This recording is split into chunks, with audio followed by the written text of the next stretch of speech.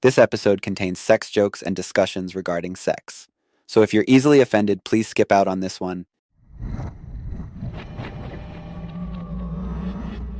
Submit your questions and stories to screamqueercast@gmail.com or by submitting them to Instagram @screamqueerpodcast, and catch new episodes every Tuesday morning wherever podcasts are streamed. Remember to rate and subscribe. Welcome to the Scream Queer Podcast with Ralph Anthony. The following content contains topics describing graphic violence, strong sexual content, explicit language, and elements that may not be suitable for some audiences. Listener discretion is advised.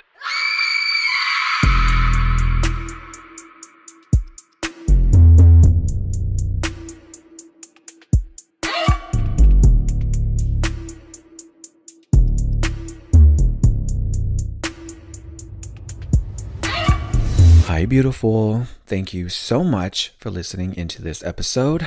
I hope you are doing wonderful. I hope you are thriving. And as always, I hope you are hanging in there. Today, I'm back with another Q&A episode. I really enjoyed recording the last one that I did in Vegas, and you all really came through with the questions last time. And I'm going to be completely honest, I had a whole episode about the topic of death written out and ready to go for this week. However, when I was recording it, I wasn't feeling it. And that's never really happened before during a recording. Sometimes I'll just keep redoing it and redoing it and redoing it. But this one, I basically recorded the full episode and I was like, I'm not really feeling this. Like it sounded just very robotic. And I was just reading from my bullet points and going off of that. But yeah, it was just very robotic. And what I was talking about, I don't feel the way I was delivering it. Like it wouldn't have had as big as an impact that I would have wanted it to have. So I just went ahead and scrapped it. Like I deleted it. So there's no way of retrieving that. And I was like, you know what? I have quite a bit of questions left over as well as some new ones. So why not just do another Q&A episode? So like I said, I wasn't going to be able to go through all of those questions last time. So I'm going to be doing some of those as well as some new submissions. I wouldn't even call it like a Q&A because some of these aren't even questions. They're just submissions. And I love them. They're so good, some of these. So before we get started, please make sure to rate, review, and follow the podcast on Apple Podcasts and Spotify.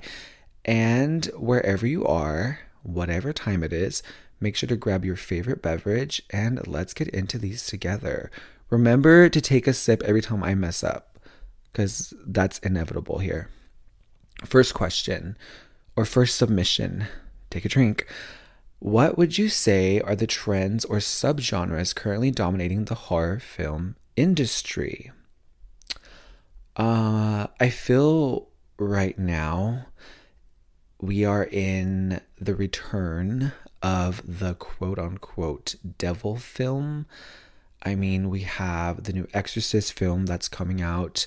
The Nun 2 will be coming out soon, both of which I will be checking out. Earlier this year, we saw the release of Evil Dead Rise. I believe The Pope's Exorcist with Russell Crowe. Is that what it was called? But do you want to know what I want to see dominate the horror industry again? Slashers.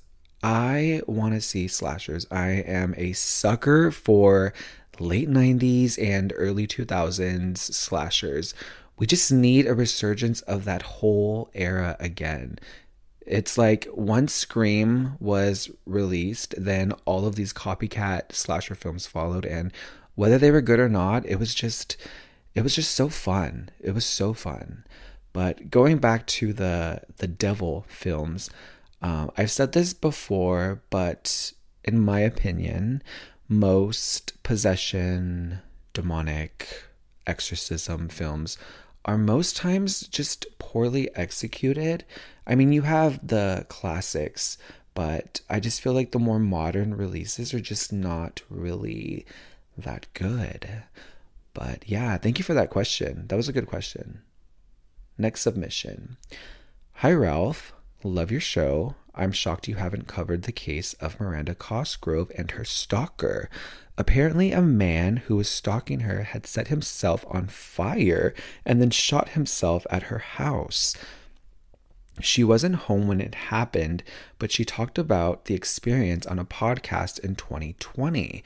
There's a video clip of her talking about it, but when it went viral on TikTok, it had so many people coming for her because of how calmly she described the situation.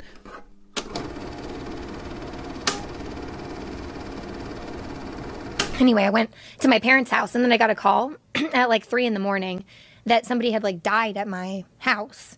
And it was the weirdest thing ever because they had like caution tape up and, you know, like it was right in my front yard. And basically, I guess a guy came and he was like burying things in my backyard for like 3 days. And he buried a lunchbox with like a milk chocolate inside of it in my backyard. And then he buried like knives and like a rope and like a bunch of random stuff.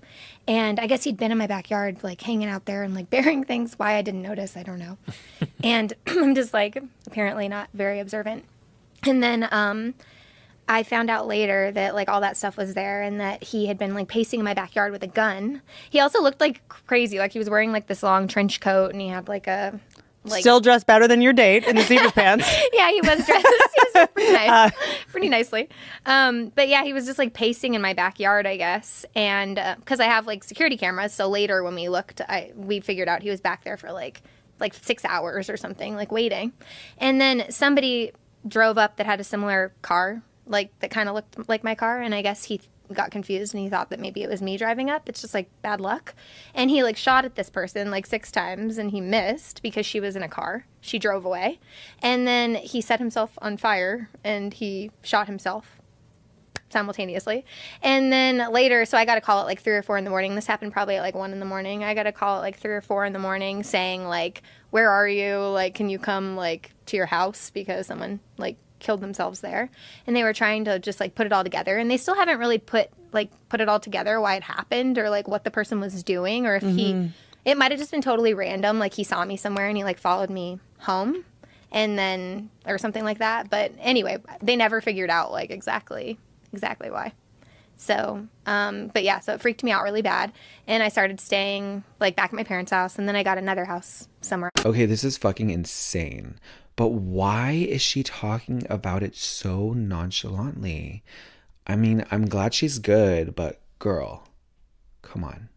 It's giving very, like, I don't give a fuck. Wait, is this from the same interview where she says, where she's like, I actually do cuss a little, and she's like, yeah, what's your favorite cuss word? Probably fuck. Where they laugh all crazy. I think this is the same like interview that's from. Moving right along.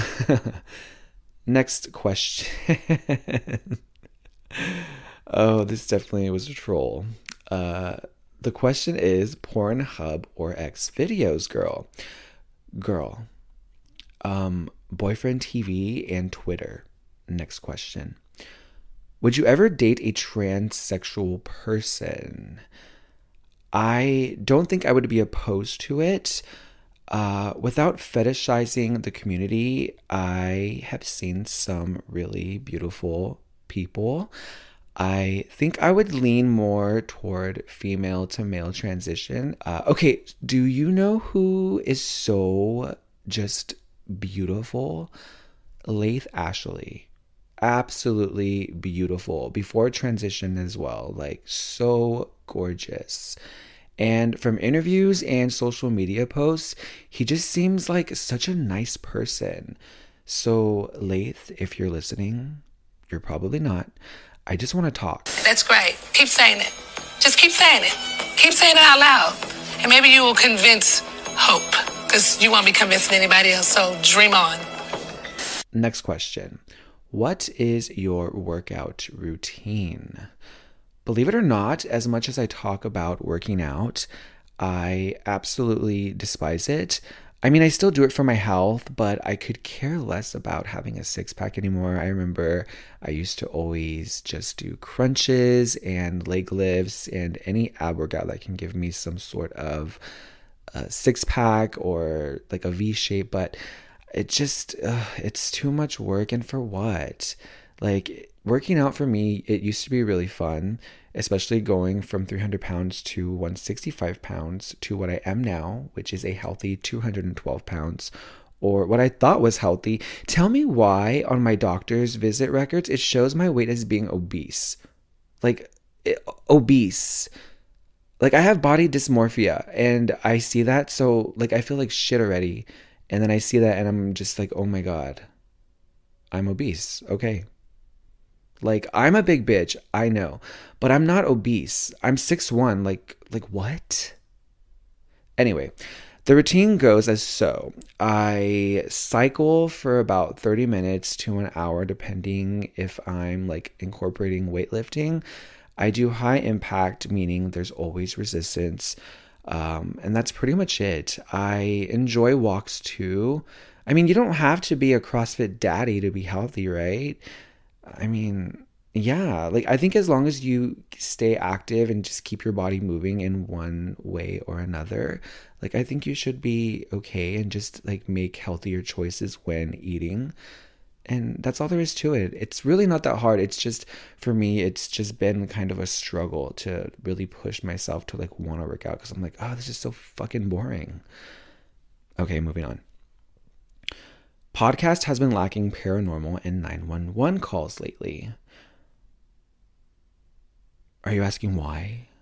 Like, I don't know. Is this like a statement? Are you just telling me?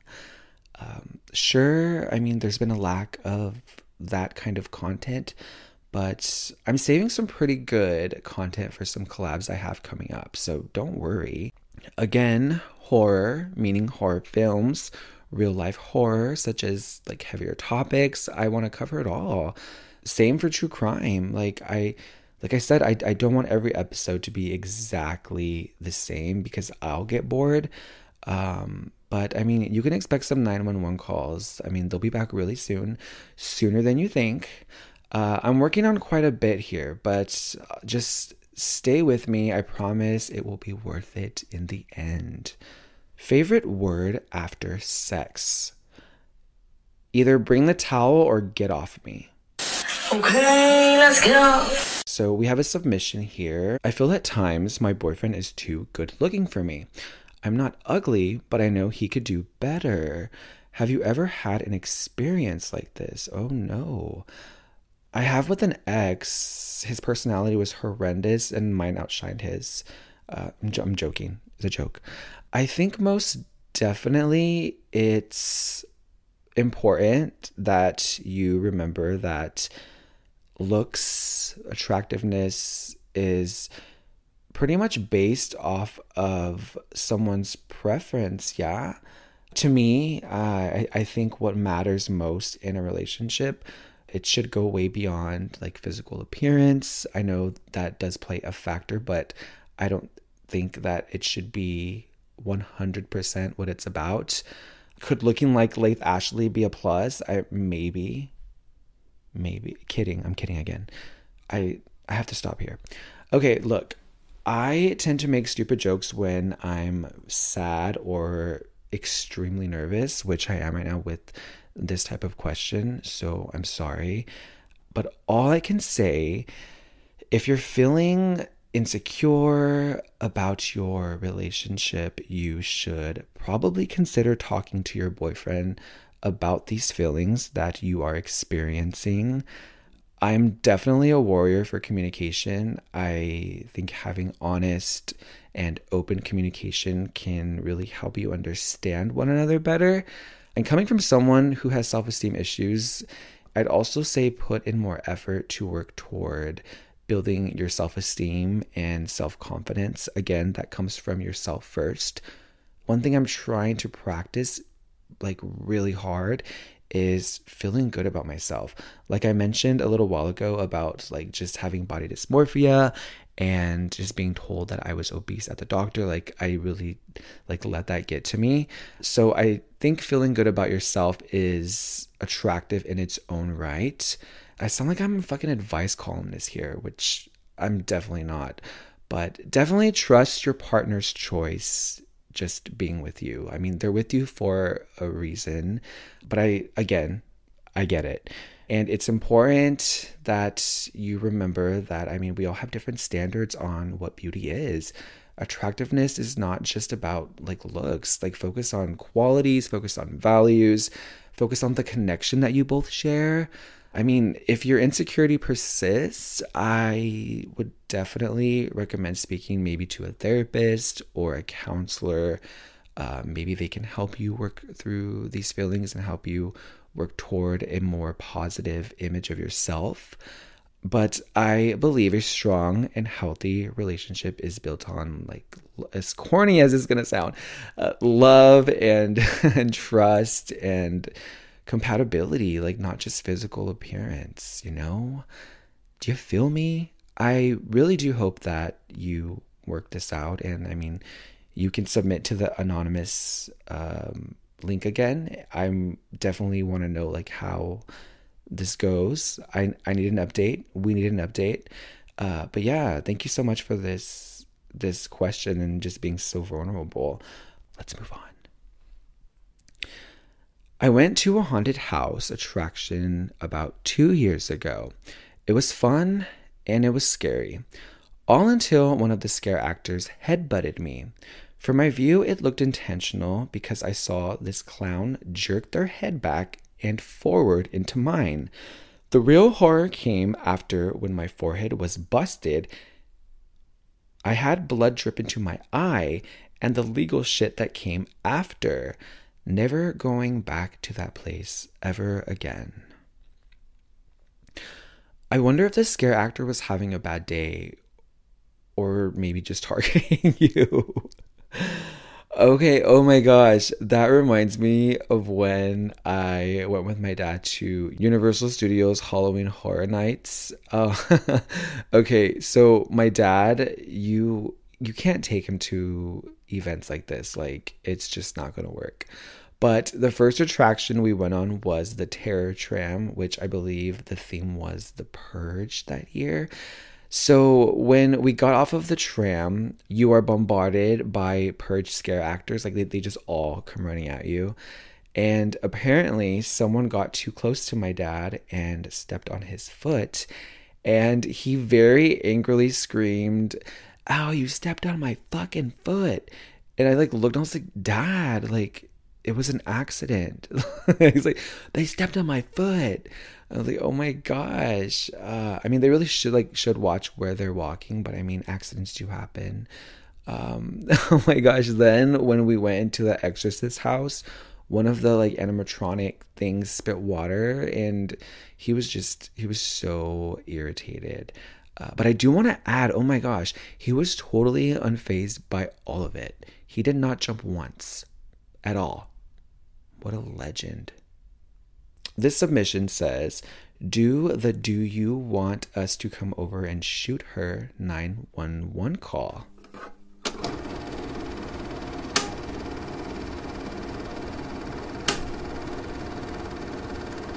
I need a police officer over here at 7th Court. What's going on? I've got 2 teenage daughters, and I just got home from work. They were physically fighting with each other, and one of them kicked a hole in a door. And they're 12 and almost 14, and the 12-year-old is completely out of control. And I physically, if she's as big as I am, I can't control her. Okay, did you want us to come over to shoot her? Are you there? Excuse me? That's a joke. Okay, so... Who are you? What is your name? Mike Forbes. Okay, that's not funny, Mike. I'm sorry. Guess what? I'm going to file a formal complaint. I don't blame you a bit. Because you know what? This is really not very funny. I know it's not, ma'am. Well, guess what? It's not going to be very funny when I go in front of your supervisor and tell him. I understand. I guess he can just listen to the tape. Yes, he can. I'm sorry. I apologize. Well, sorry doesn't cut it. I need a police officer. Hold on. Okay, so what happened here was the 911 operator named Mike Forbes got into some trouble for making an inappropriate comment when the mom, we all heard, asked for help with her difficult child. So anyway, after the call, Mike Forbes told his boss right away. The police chief, David Van Loor, who's in charge, took it seriously. He wrote a letter to Mike Forbes saying, we can't accept this kind of talk. And if it happens again, you'll lose your job. Wow. Next submission. Least favorite collab. Are you really trying to start something right now? I don't have any, to be completely 110% honest with you. I don't have any. I believe each collab I've done for this podcast has benefited the show in some way or another, especially the ones with other creators.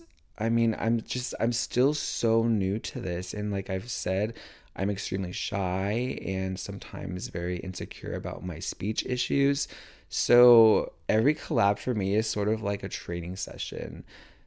I mean, again, if you're prying to see if any of them have been difficult or rude, or trying to get some tea, no, boo.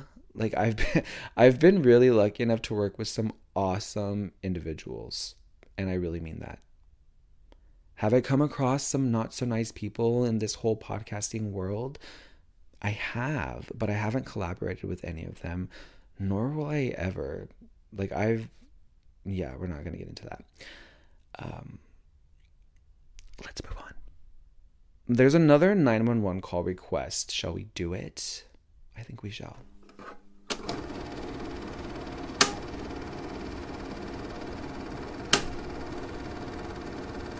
Police and Fire, this is Crystal. How can I help you? Listen here. I'm at Main Street in Colorado Springs, Colorado. Mm-hmm. Okay, do you know where Main Street is? I'm not sure that is a good address, sir. Could you verify that for me? Main Street. Main Street. I'm not sure that is a good address. That is an address. Okay, what's the nearest intersection that you're by? What do you want, the damn phone number? Okay, go ahead and give that to me. 719-393. Okay. 0078. Okay, is that a home phone? Yes, it is. Okay, sir. And what's going on there? Now listen here. I've got 2 people here held hostage, all right? Okay. Now, you know what happens to people that are held hostage. It's not like on the movies or nothing, all right? You understand that? Okay. And one of them here, his name is Danielle, and her father. And the reason why I'm doing this is because her father raped my sister. Okay. Okay? And I am armed, okay? Okay. I am armed. I do have a pistol. And I swear to God, I will kill these people. If any cops come in this house with any guns, okay, I will fucking shoot them. I will kill them. Okay. Do you understand me? Can I get your name, sir? Yes, my name is John DeFano. Okay, John. Are you in security? What do you mean? Are you in the town of security? Because I'm not sure that you're in Colorado Springs. You may be right outside of my area. Yes. So you are in security? Yes, I am. Okay, I'm going to need to transfer you over to the sheriff's office. Will you stay on the phone with me? Yes, I will. Okay, hang on just 1 second. Let me ask you a question. Mm-hmm. Can you stick on the line with me at all? Because I'm not talking to these people anymore. Sure, John. I had enough of this shit. I'll certainly do that. Okay, hang on. All right, just remember, I am armed and I will shoot. Okay, what kind of gun do you have? I have a 22. Okay. Is it a pistol? Oh, yes, it is. Okay. And you have 2 people there? Yes, I do. An 18-year-old and her father. Okay. Okay, I want you to hang on the phone with me. They're duct taped in the next room. They are duct taped and roped together. Okay. Let me get you over to the county, okay? And I'll stay on the phone with you, John. All right. And you're going to be talking? Yes, sir, I will, John. All right. Just 1 second. Thank you. Let them know I'm transferring it over. You want me to stay on the phone? Sheriff's Office Dispatch. Jennifer, can I help you? Jennifer, this is Crystal over at the city. I'm transferring a call in. One of my other dispatchers is calling over there. It's going to be a hostage situation, Main Street and security. Okay, yeah. Okay, let me bring him on in the phone. He's wanting me to stay on the line with him. Okay. Johnny, you still there? Yes, I'm still here. Okay, I have the county on the phone with us now. Hi, John? Yes, I'm here. Hi, okay, this is Jennifer. Okay, so what exactly is going on? I'm not talking anymore. Okay, you can't talk? I'm not talking anymore. Hey, John. Like I said, I am armed. John, is it okay if I tell her what's going on? Yes, you may. Okay. All right, County, he advised me that he has 2 people there that he's holding hostage. Okay. An 18-year-old that is named Danielle and her father. Okay, disclaimer. Are you ready for it? This is fake. It's fake. Because I'm not going to lie. This is actually one of the ones I looked into prior to this recording. And after going down a whole rabbit hole to find a follow-up, I found this one is fake. Apparently, it was a prank call made by a then 15-year-old boy whose name was Matthew Wigman. He was reportedly blind, and he had made a number of fake prank calls. He was arrested at the age of 19 and sentenced to 11 years in prison for admitting he took part in a scheme that hacked phone systems to fake emergency 911 calls that sent teams of heavily armed police to the homes of unsuspecting victims. This is known as swatting. He also pleaded guilty to 1 count of conspiracy to retaliate against a witness, victim, or informant, and 1 count of conspiracy to commit access device fraud. He admitted that he retaliated against a Verizon investigator who reported his phone phreaking activities to the FBI. Why can't people with skills like this use their abilities for good? Like, why is that so hard?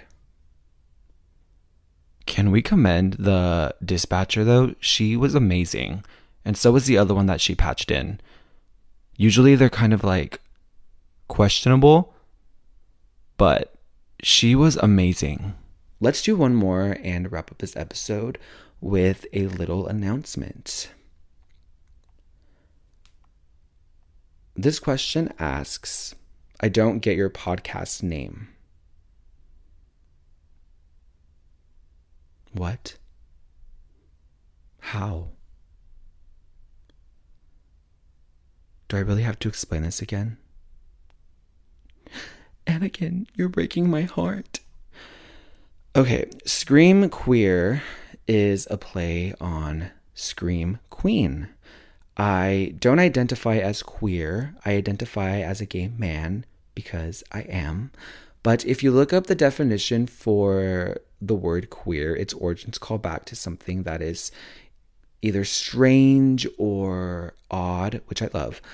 I, at times, am strange or odd, but I do know that the word now is used as a gender identity, or it used to be used as a derogatory term, but I just thought it had a ring to it.